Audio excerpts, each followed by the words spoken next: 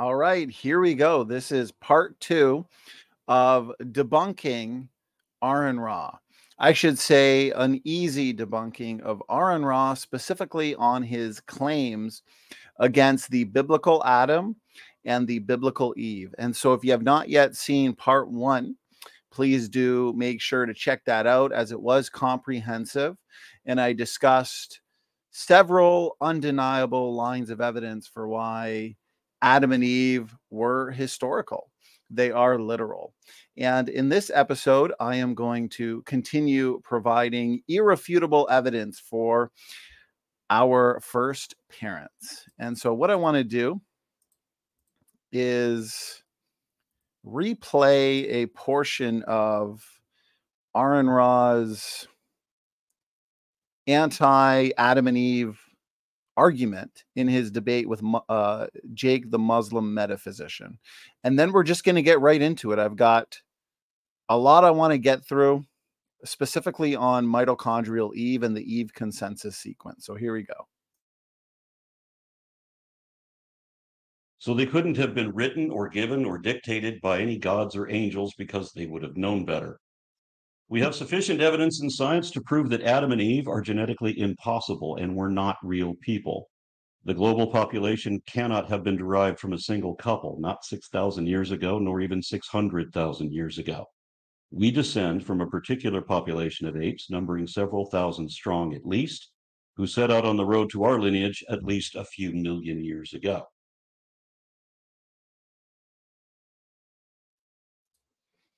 Okay, let's stop it there. In part 1, I played a little bit more from this video, and I addressed his claims of humans who taxonomically he'd consider human great apes, and then other great apes like chimpanzees, bonobos, orangutans, gorillas, so on and so forth, would be non-human great apes.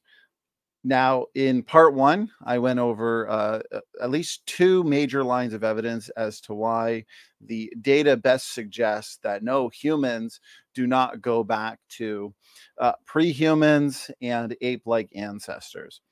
And so, again, please do check that out. And I am going to get right into the Eve consensus sequence. The Bible claims to be the history book of the universe. The Bible's clear that God created 2 people, Adam and Eve, and he created those first 2 people, Adam, the first man, Eve, the mother of all living, created them separate and independent from any other form of life. That includes chimpanzees, that includes whales, that includes banana plants.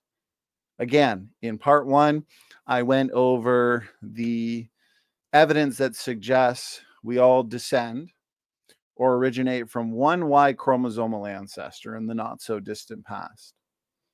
Y chromosome, the Y chromosome is uniparentally inherited DNA. It's transmitted on the father's side. And every single male Y chromosome on the planet is nearly identical. There's extremely low genetic variation. And every single male Y chromosome can be traced back to a single Y chromosomal ancestor just about 4,500 years ago. This is based on the levels of diversity, but also the mutation rate. The mutation rate in the Y chromosome is fast, much faster than evolutionists have ever predicted or expected. It's somewhere between 1 and 3 mutations per person per generation, specifically on the male side. If you're a man, you got your Y chromosome from your dad. You can derive a mutation rate empirically by doing what's called pedigree-based studies, where you've got, let's say it's the mitochondrial DNA. Well, that's uniparentally inherited DNA as well, the powerhouse of the cell. Okay, so the mitochondria, it's a tiny chromosome that is transmitted on the mother's side. The Y chromosome, which I just talked about and talked about thoroughly in part 1, is transmitted on the father's side. The mitochondria is a smaller DNA compartment, and we get mitochondrial DNA from our mothers. And the mutation rate in the mitochondrial DNA is somewhere between 0.1 and 0.5 per generation. Again, very fast. Now, if you were to do a pedigree-based study, you can have grandmother, mother, daughter. Count up the differences. And what you're going to find is the mutation rate is quite high, especially in light of worldwide mitochondrial DNA diversity. And this is where I want to focus on mitochondrial DNA and mitochondrial DNA diversity directly from the secular literature. And so this is from the conventional literature. The authors of this paper, Dr. Rob Carter, whose name is specifically on it, and also Dr. John Sanford, are young Earth creationists. And so when critics argue that young Earth creationists, they don't do real science, they don't publish in secular journals, they just publish creationist articles. No, this is a technical paper on mitochondrial Eve titled Mitochondrial Diversity Within Modern Human Populations. Again, this is published in the conventional literature, and this goes over amazing data suggesting that we have one mitochondrial DNA ancestor, the mother of us all. Aron Ra asserts, he claims that there is no evidence for a literal Adam and Eve. He argues that the genetic data falsifies any possibility of all human beings today being able to trace their lineages back to two people. In part one, I talked about his straw man argument, his evolutionary creation related assumptions. That's why I went over the created heterozygosity hypothesis or the design diversity hypothesis. See part one for more details on that. In a third video, what I want to focus on is confirmed predictions of that model, of that starting point. And I'm going to go into all things junk DNA and DNA function.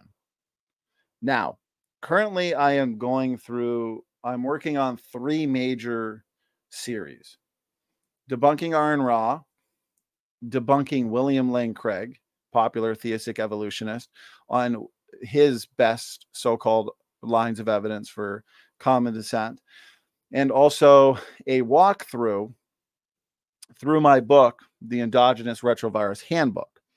Now, these are Patreon first series. What that means is each new episode first goes on Patreon. And so patrons and also YouTube members, so any ministry partner gets first access. They get early access to these episodes. Then eventually I make these videos public for everybody to enjoy. Now, for as little as $1 a month, you can become a Standing for Truth patron and ministry partner by just signing up for Patreon. And you can gain early access to all of the first episodes in these important series. And it's a huge help to the ministry as we continue working full-time and putting out full-time content. We have endless research projects, endless work behind the scenes. And since I'm hosting some major debates on all sorts of topics, whether it's theology, eschatology, nature of God, soteriology, creation, evolution, when it comes to production value equipment, I want to offer our audience and supporters the best. And so your support, you guys are the life and blood of this channel. So again, for as little as $1 a month, you can become a Standing for Truth patron and gain early access to each one of these episodes. And so if you're a bit confused, yes, these episodes go to Patreon first, and then they go public for everybody to see. So back to this Eve consensus sequence. Okay. So what we have is in this paper, it turns out that we can actually identify mitochondrial Eve sequence.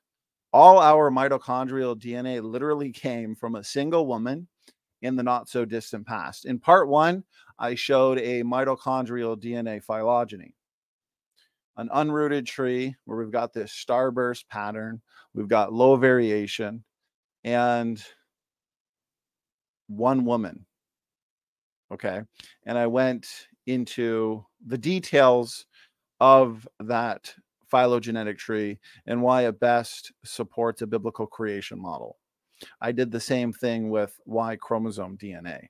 And the data doesn't lie. The evolutionists really struggle with, and I like to ask the evolutionists, if you were honest with your arguments against Adam and Eve, you should ask yourself, what would you expect if Adam and Eve really existed?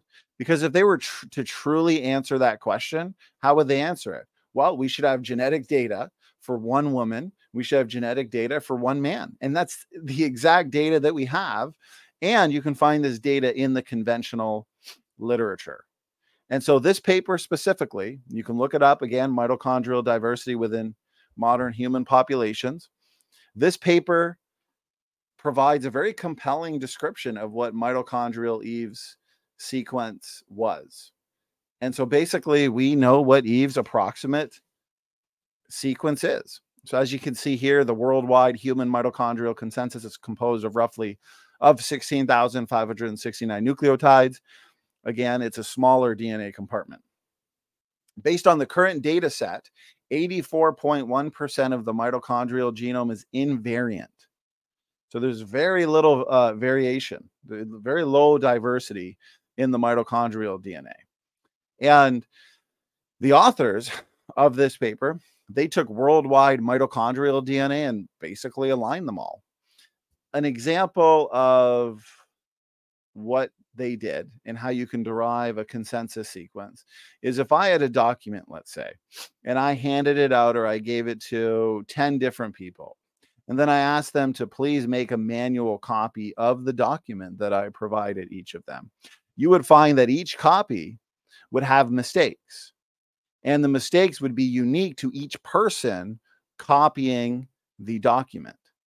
Now, I could go through each of the copies and I could look for the deviance. I can look for the mistakes, the typographical errors, because nobody's going to copy the document perfectly. There are going to be deviants. And what I can do is subtract all of the deviants or errors, and that way I can find what the original document was. And this is what you can do with mitochondrial DNA. You basically take mitochondrial DNA worldwide, and you can find the rare deviants and trace the mutations back to an original sequence, the Eve sequence. Then you can compare that sequence to people around the globe. And what you find is people differ only by a few DNA differences from the Eve consensus sequence. Notice this. The world consensus sequence is unambiguous except for a very few nucleotide positions. The amount of mitochondrial sequence divergence within humans since the most recent common ancestor is, notice this, quite low. And so we can actually see how far people have diverged from Eve. Living people only diverge genetically from Eve, as you can tell from this paper, by only a few mutations. Now, yes, everybody has diverged from Eve, but only by a bit. Most people have less than 50 mutations in their mitochondrial DNA compartment since Eve. And so what does this tell you? Well, if you have biblical Eve 6,000 years ago, and people have diverged from her because mutations accumulate over time, every generation.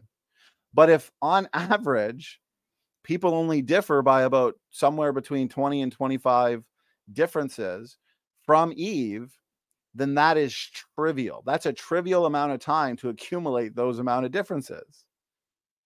This is exactly the kind of data that we would expect if the Bible's account of origins in terms of humans were true. The 827 sequences within the data set contained 2,631 variant positions. Notice this. And on average differed from the consensus by about 21.6 nucleotides. And so on average, based on the data analysis, there are about 21 mutations between people and the Eve consensus sequence. Now, the mutation rate, as I went over earlier, is quite high in the mitochondrial DNA. It's probably something like 0.5 per generation, but you can go with a lower, more conservative amount at 0.1 per generation. That's still quite high because the mitochondrial DNA genome is a small DNA compartment. And so if you take the accumulated mitochondrial DNA mutations, divide them by 0.1 or 0.5, okay, you only get a couple hundred generations. It does not take long to accumulate that amount of DNA differences. Notice directly from the secular literature. This is a paper from 2022. Your pedigree-based rate, the empirical rate, the observable mutation rate, are reported to be approximately 10-fold higher than phylogenetically derived rates. Evolutionists want to use the phylogenetic rate rather than the pedigree-based rate because the pedigree-based or observed mutation rate is far too fast. Now, in part 1, I pointed out the fact that your neutral mutation rate, the rate at which you accumulate neutral mutations, equals the fixation rate, because there's a lot of critics that say, oh, you can't look to the pedigree mutation rate, the observed mutation rate. You have to look to the substitution rate or the long-term mutation rate. But again, the rate of fixation of neutral mutations in a population equals the neutral mutation rate. So if the rate of mutation accumulation is, let's say, 1 per generation, and you've got 1 million individuals, well, the population of 1 million will be substituting 1 letter in its genome every generation because of neutral mutations. Neutral because they are not subject to purifying selection. They are not seen by selection. They are invisible to selection, and they are subject to drift. And many drift to fixation. Many are lost, but many are not. Okay? And so the point is, we know Eve. We have Eve's sequence. And the evolutionist really struggles with this data because this data is exactly what a creationist would expect if the Bible's account of origins were true. Fast mutation rates, low variation. We only differ by a few nucleotides, by a few DNA differences from Eve. Yes, you have a max difference where some lineages have somewhere between 100 and 140 DNA differences, but that is still trivial, and we have many explanations for why that's the case, some of which I discussed in part 2. And so for sake of being redundant, I will move on to another topic that I wanted to focus on, which is the Y chromosomal dissimilarity between humans and chimpanzees. Now, I talked a lot about the Y chromosome in part 1, but what I didn't touch on in great detail is the Y chromosome of our supposed closest cousin, our apparent closest living relative on the tree of life, the chimpanzee. So again, recap. Y chromosome is uniparentally inherited DNA. It's not autosomal DNA. It is transmitted on the father's side. For the most part, it lacks recombination. It should be a little more stable. It's certainly an easier type of DNA to determine ancestry because it's not as messy as autosomal DNA, where you have recombination every single generation, where your chromosomes basically line up, exchange genetic material, they scramble. That's how you get new chromosomal combinations every single generation, is because of recombination. Okay, so these uniparentally inherited DNA compartments are easier to track back ancestry, and that's why it's compelling data that we can actually track back the mitochondrial DNA to a single woman. And what they'll do is look to coalescence, but coalescence doesn't work. It's an evolutionary rescue mechanism because one of its assumptions is random mating. And so that way, mathematically, over enough time, people will trace back to two single common ancestors, apparently just by chance. But no, historically, random mating is not true. If you have somebody in Africa and somebody in Australia, there's not going to be random mating, because typically, historically, people existed in tribes, they existed in isolation, separated from other tribes and other groups, and they would intermarry, interbreed, okay, within those groups. And so if evolution is true, we should not find a single mitochondrial DNA ancestor and a single Y chromosome ancestor. We should actually find many mitochondrial DNA ancestors and many Y chromosome ancestors. So when we bring in the chimpanzee, our supposed closest cousin, the evolutionist says humans and chimpanzees go back to a common ancestor roughly 6 million years ago. You can see that on the diagram here. Now, every single male Y chromosome, as I pointed out, is nearly identical, very low variation, about 99% the same. So here's your human Y chromosome. Notice the chimpanzee Y chromosome right here. It's nothing alike. Totally different. Extreme dissimilarity. Right off the bat, what do you notice? It's half the size. So once you start comparing, it's like comparing a full sheet of paper and a half sheet of paper. And both papers have writing on it. And so you want to compare the writing and the letters and see how similar they are. Well, right off the bat, you got to compare it at 50%. It's half the size. Half of it's missing. So the gene content, as you can tell as well, totally different. So when you compare overall gene content, overall size differences, and overall architecture, the human and chimpanzee Y chromosomes are incredibly different. Roughly 40%, 40% the same, maybe. Very, very low similarity. As a matter of fact, if you bring in the gorilla, the human and gorilla Y chromosomes are more similar to each other when you consider overall gene content, size differences, and architecture than either is to the chimpanzee.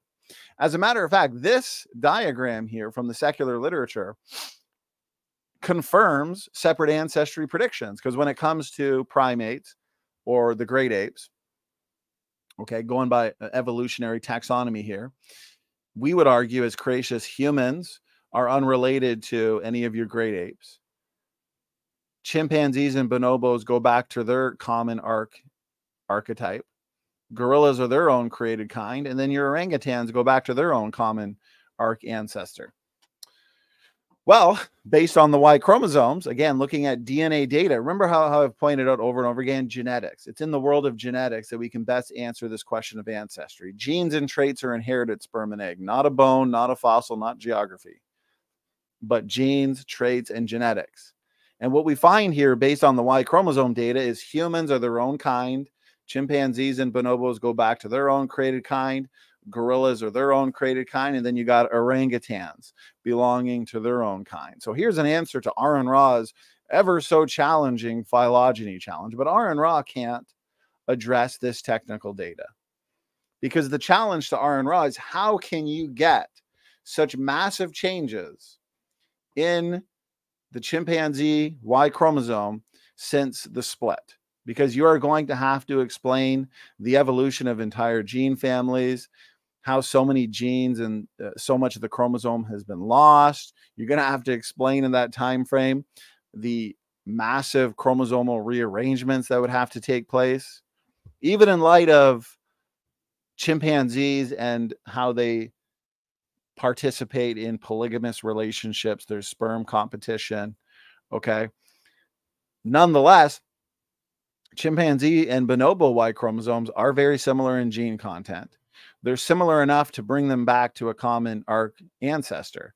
You don't have to explain massive chromosomal changes between chimpanzees and bonobos like you would if you now want to compare humans with chimpanzees or bonobos.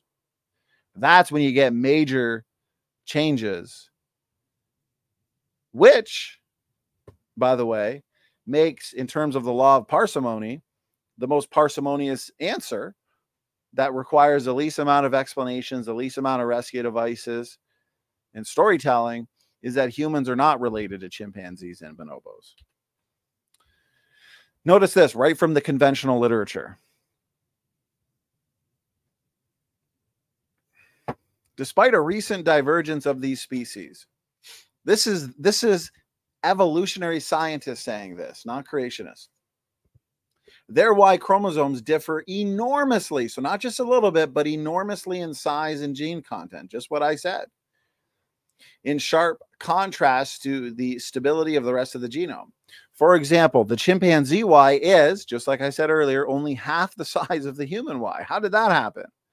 And the percentage of gene families shared by these two chromosomes that split roughly 6 million years ago is similar to that shared by human and chicken autosomes. Yes, this is autosomal DNA and not uniparentally inherited DNA. This is biparentally inherited DNA. But the point they're making is this was a shock. They are flabbergasted. Puzzlingly, in terms of shared genes and overall architecture, the human Y is more similar to the gorilla Y than to the chimpanzee Y. Let me say that again, because this is an inconsistency, as we can go over many inconsistencies with the evolutionist so-called nested hierarchy. Orphan genes, for example, these taxonomically restricted and essential genes, they lack any real consistent hierarchy. There's all kinds of inconsistencies in the hierarchy. Anytime the evolutionist invokes what's called convergent evolution, that is a lack of consistency. That is an admittance into the lack of uniqueness of the universal phylogenetic tree. And so Aron Ra, he loves to look at historical reconstructions. He loves to look at these nested hierarchical patterns. But here's the thing. He doesn't have answers to the genetic data. He doesn't have answers to slightly deleterious mutation accumulation. He doesn't have an adequate mechanism to take his fish to fishermen, to take his pond scum to people, to take his bacteria-like organism to biologists over time. He doesn't have an adequate mechanism to take his single-celled-like ancestor into a whale and into a human over time. No, without an adequate mechanism, all of Aron Ra's historical reconstructions, they actually lack explanatory power and are therefore not to be viewed as a correct reconstruction. Universal common descent, the theory that claims all living things, including plants and animals, are related through common ancestry, is simply a presupposition that is imposed onto this genetic data. The genetic data refutes their reconstructions, and so that's all they are reconstructions. They're stories. They're not a conclusion drawn from the genetic data, because conclusions drawn from the genetic data would not result in the kinds of reconstructions that Aron Ra likes to advance over and over again. You have to deal with the genetic data. Notice this. The chimpanzee MSY harbors twice as many massive palindromes as the human MSY, yet it has lost large fractions of the MSY protein coding genes and gene families present in the last common ancestor. Show me a mathematical model. I want to see empirical evidence, Aron Ra, for how these large scale changes took place since the split roughly 6 million years ago. Surprisingly, however, again, this is all from the conventional literature. More than 30% of chimpanzee MSY sequence has no homologous alignable counterpart in the human MSY and vice versa. There are sizable differences that the evolutionary community must deal with. Here's a challenge to the evolutionists. Here's a challenge to Aron Ra that argues, or I should say asserts and claims in this debate, that there is no evidence for the biblical Adam and the biblical Eve. Aron Ra is going to have to apply mathematical models to try to demonstrate how a sequence can change extremely rapidly, including wholesale rearrangement of significant parts and the evolution of entire gene families in a relatively short amount of time, evolutionary speaking, yet stay homogeneous within a species. Because remember, human male Y chromosomes are nearly identical, very homogeneous. This is going to be very difficult for them. Aron, shoot me an email with your mathematical model. I'm not going to hold my breath. This is 2020, and this is their comment. These are evolutionary scientists. So, as I pointed out earlier, they have hypotheses because remember, they're not going to get a paper published in a conventional journal, in a secular journal, that concludes humans and chimpanzees might not be related because of this data. No, they're not going to get published. It's their job to come up with various hypotheses and stories and rescue mechanisms to explain the data. What we care about is the data. We don't necessarily care about the conclusions drawn by these evolutionary scientists who start off with the assumption that chimpanzees and humans are related in the first place. That is what's in question when it comes to the origins and the ancestry debate. They go into these papers with presuppositions. They're evolutionary-based presuppositions. Do these hypotheses work? And are these hypotheses supported by empirical scientific data? Has this hypothesis been tested? Notice what they say, but this hypothesis needs to be evaluated in subsequent studies. I'd even argue that no, they're not consistent with their findings. They're just saying, oh, sperm competition, oh, faster mutation rates, oh, faster rates of gene conversion, oh, this, oh, that. I want empirical data. I want to see Aron Ra explain all of the massive differences between humans and chimpanzees when it comes to gene regulation, when it comes to epigenetics, when it comes to alternative splicing, when it comes to gene expression. This is what I want to see.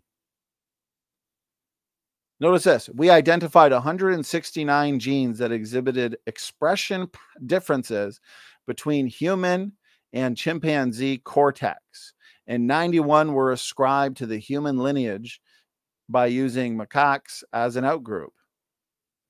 Our results indicate that the human brain displays a distinctive pattern of gene expression relative to non-human primates, with higher expression levels for many genes belonging to a wide variety of functional classes. This makes sense in light of what we understand about ourselves, about humans. We're a sophisticated people. And it makes sense that many genes in the brain would be expressed differently. So even within the similar regions in the genome between humans and chimpanzees, you actually have differences in the way those genes are expressed. Okay? Or the way those genes are regulated. And I could talk all day about this. For sake of time, I won't, because I actually went through all of these slides currently in a presentation that I did debunking William Lane Craig. So here's a couple things on genetic entropy. Aron Ra, he argues or claims that there's no evidence for Adam and Eve. But the reality is harmful mutations, those kinds of mutations that selection can't see, they're slightly harmful, slightly deleterious, but they're invisible to selection because they're not big enough for selection to see. They accumulate over time. They're subject to genetic drift. And remember, when slightly deleterious mutations drift to fixation, that is irreparable and irreversible damage. And the fact that the neutral mutation rate equals the fixation rate in an evolutionary timescale where you've got hundreds of thousands of years to millions of years, hundreds of thousands of years to their so-called bottleneck. Because remember, when they discovered this data that suggests one male ancestor, one female ancestor, low variation.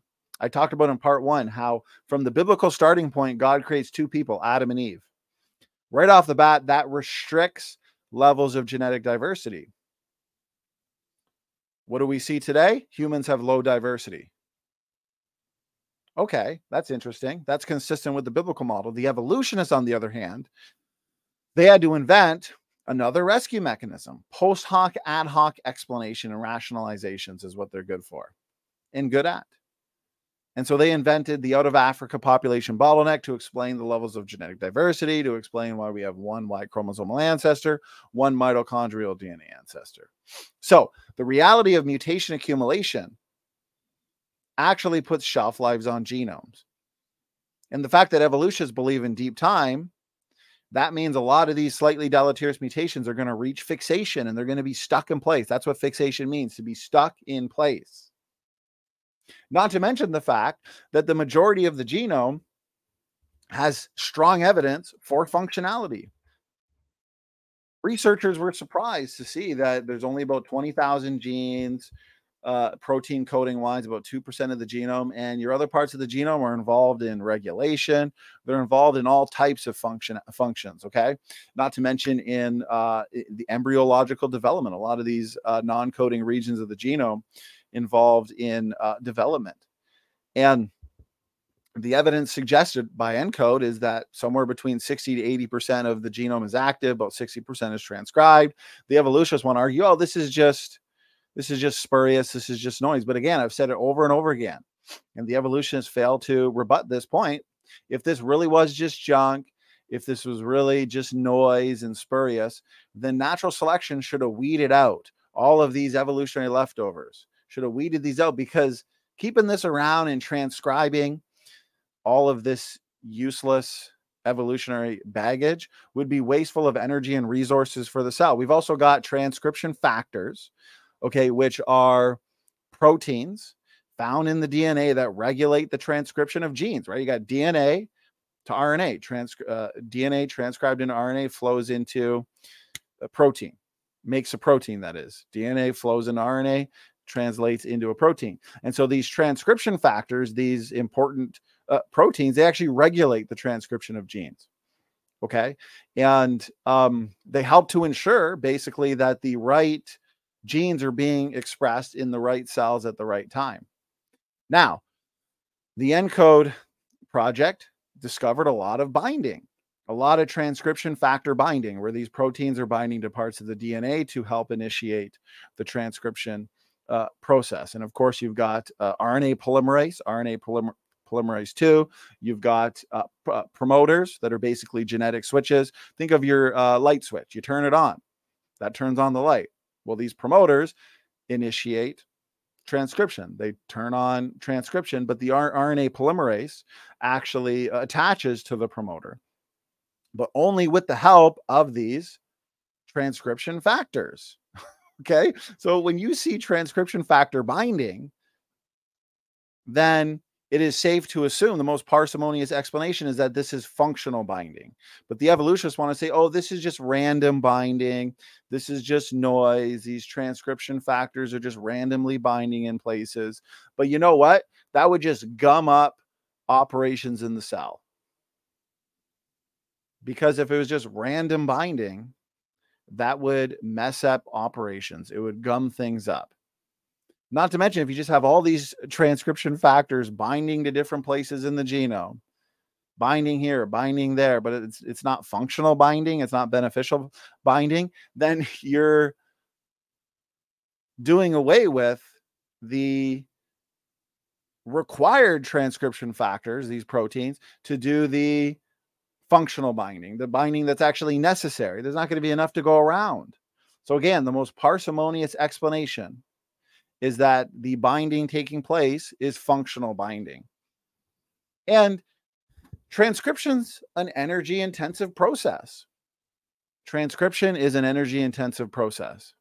Every time you add a single nucleotide to an RNA, a growing RNA chain, you're consuming energy, you're consuming ATP. And so again, if evolution's true and this is all junk, there should be mechanisms that suppress this activity if this biochemical activity is just noise, and there should be mechanisms like natural selection over time to weed out this genetic baggage, as it would be wasteful of energy and resources to transcribe all of this so-called junk. The evolutionists want us to believe that evolutionary processes like natural selection and mutations, okay, now, of course, there's other processes that they say, like gene flow and recombination, gene conversion, genetic drift. I understand all that. But your basic mechanisms, natural selection and mutations, you're telling me that through these processes, you can take single-celled like ancestors into whales, into humans, all kinds of complex organisms, complex mammals. But natural selection can't weed out this genetic baggage. Natural selection can't get rid of all of these evolutionary leftovers and junk over time. No. Okay. This is a garbage argument. It's a rescue device. It doesn't work. Okay. When we actually study the interactions between the cell, and I wanted to, okay, so my point is, the mutation rate, as you can see here, Michael Lynch, it's high. Okay. It's about 100 new mutations per person per generation. And notice here, an average newborn contains 100 de novo mutations. But the evolutionist hopes that the majority of the genome is just neutral junk. And so if a slightly deleterious mutation hits a part of the genome that's not really functional, then those regions just absorb the deleterious effects of that mutation, and then it's not harmful. But that's the problem, is if the majority of the genome is functional, which the evidence suggests, then that means genetic degeneration is inevitable. Because then you've got somewhere between 60 and 80 slightly deleterious mutations accumulating from generation to generation. That's an unsolvable genetic degeneration problem. Notice this. In summary, the vast majority of mutations are deleterious. This is one of the most well-established principles of evolutionary genetics, and yet so many evolutionists want to disregard this. They want to deny the reality, supported by both molecular and quantitative genetic data. Guys, when we actually study the genome to figure out, is this really junk? Is this really spurious activity, or is this functional activity? Well, what we do is we can study interactions between the systems of the cell, and what we find is a lot of activity. But the interactions that are taking place, for example, when we look to, we were talking about transcription factor binding, again, these proteins that help regulate transcription by binding to parts in the DNA that initiate the process. When we look to protein binding to DNA, histone binding, histone modifications, three-dimensional interactions within the cell. When we look to RNA binding, these are all biochemical assays. The interactions that are actually taking place, they're having consequences. They're having outcomes. And so we can conclude this is function. We're looking at function because there are consequences and outcomes to these interactions. And remember, the genome is just not just a linear string of letters, A, T, C, G. No, it is a four-dimensional code that is chock full of meta information. It's nested. We write books that can be read forwards, but do we write books that could be read both forwards and backwards, and every other letter another message? Again, multiple overlapping codes. That means the genome is both polyconstrained and polyfunctional. And so the data is on the side of functionality. And in a future part, I am specifically going to go into the functionality of, and I got a whole slideshow on it, the functionality of endogenous retroviruses, the functionality of pseudogenes. As a matter of fact, I have a show prepped responding to William Lane Craig. That is part 2 of my William Lane Craig series. It's going to be the most comprehensive show available dealing with pseudogenes, and you're not going to want to miss out on that one. Okay. And so loose sequences, transposable elements, the junk DNA paradigm, my friends, it's been overturned. But I want to save that for a future episode, and also a future episode talking about the so-called hominins, which I have done a show about an hour long on Naledi, but I will want to touch on it a little bit more as well here, responding to Aron Ra. So I think that's good enough for now. More than enough points for Aron Ra to dodge, duck, dip, dive, and dodge. The 5 Ds of dodgeball. The genetic data best supports separate ancestry. We have literally discovered Adam. We've literally discovered Eve. We've discovered the Tower of Babel dispersal. We've discovered the flood in genetics. I mean, there is a study, Rockefeller study, recently, within the last several years, that determined that over 90% of species today originated at the same time at the same time. They concluded some massive bottleneck a couple 100,000 years ago. This wasn't based on the genetic data. This near extinction event to explain, they're looking at the CO1 gene, this highly conserved mitochondrial DNA protein. And worldwide in the animal kingdom, there's extremely low variation. And so the evolutionary community, they were shocked by this. This isn't what they were expecting to find. And so they invoked this massive near extinction event, this bottleneck. Oh, wait a minute. The Bible already predicted this. There was a bottleneck 4,500 years ago where nearly all of life was wiped out. And we had archetypes, okay, 2 of every kind, 7 of some, and one human family, Noah, his wife, their 3 sons, Shem, Ham, and Japheth, and their 3 wives.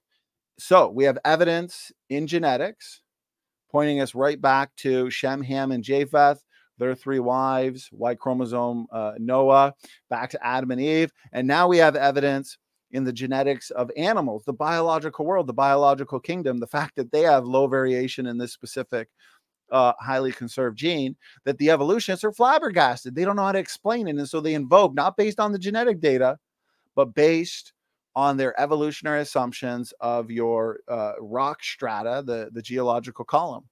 And no, there's no evidence other than what we find in the Bible that there was a near extinction event about 4,500 years. And so this makes sense. And many evolutionists will strawman us and say, oh, but those species originated from pre-existing species. So how is that a special creation event? We're not saying this is the special creation event. We're saying this is the flood bottleneck where you have your archetypes, and from them you get the origin of species today. And so say you have an felid archetype, okay? Well, with their pre-existing DNA differences and recombination, gene conversion, some mutations, throw that into the flow, migration, isolation, inbreeding, breakaway populations, mechanisms of speciation, you can get all your different felid species that we see today, everything from a lion to a tiger to a jaguar to a house cat. Same thing with bears. Start off with a bear archetype.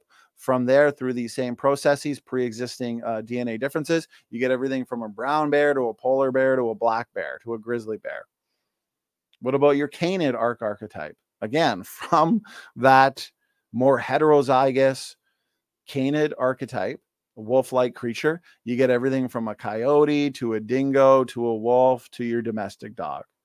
The origin of species, and it explains exactly what we see in that study, that over 90% of all species, including aquatic species, originated at the same time. And so, guys, it is an excellent time to be a biblical creationist. We're going to wrap it up there. God bless all. Please share this around because the truth is important.